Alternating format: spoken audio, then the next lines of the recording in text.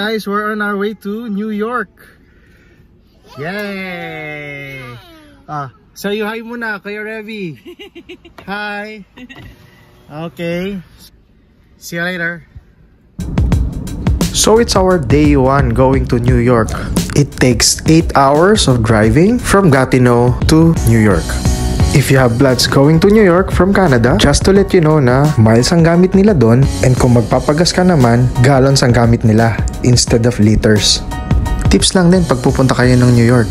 Kung may kakilala kayo o kamag-anak, try nyo makisleepover sa kanila. Dagdag banding na ninyon. At least makakabawas kayo ng gastos sa pag-stay sa hotel. Magastos din talaga kasi syempre US dollar ang gagamitin. Para makamura kayo ng parking, i-download nyo yung Spot Hero na app na makikita nyo sa screen. And pumunta kayo ng 10 PM onwards para mas mura ang parking. Kasi pag regular hours, aabutin ka ng mga $120 ang parking. Grabe, ang mahal!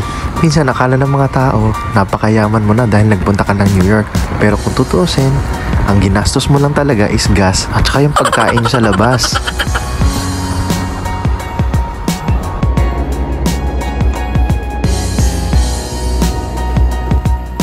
Hi guys, we're here at Square, New York City. Say hi.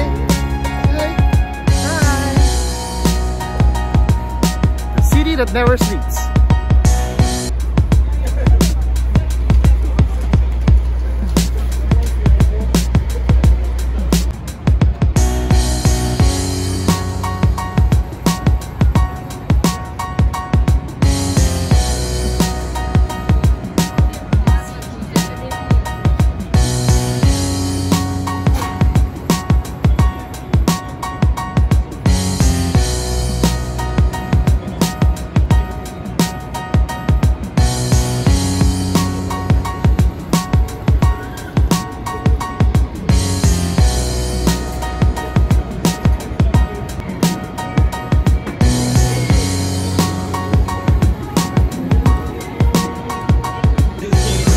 Ikot-ikot. Try natin yan. Try natin yan.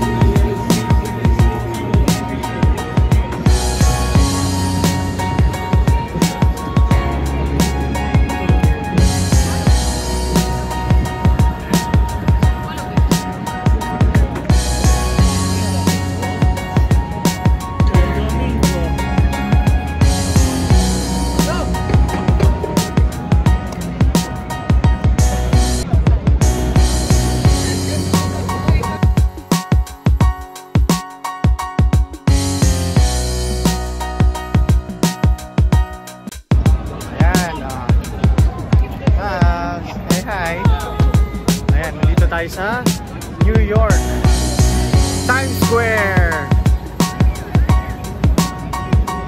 Say hi, Jessie. Hi. Hi.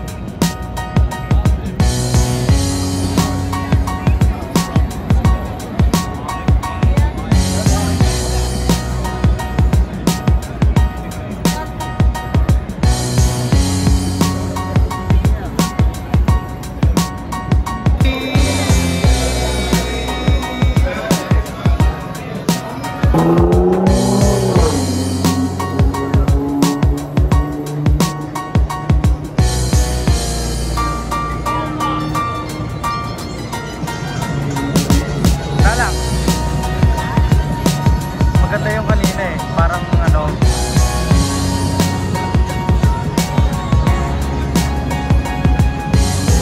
pero tingnan mo, parang totoo.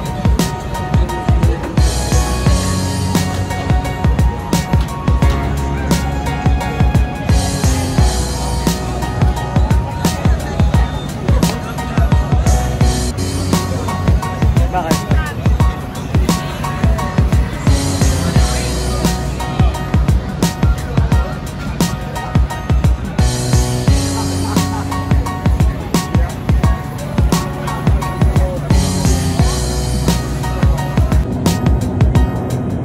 Okay, come on.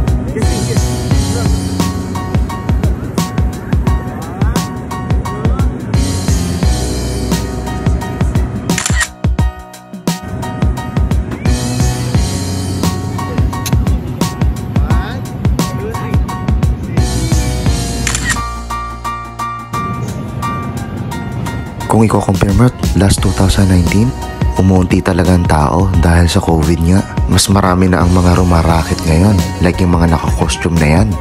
Ito yung dami ng tao nung video nung last 2019 nung nagpunta kami. Times Square, New York City. Ang layo ng diferensya, no? Simula nung nagka-COVID.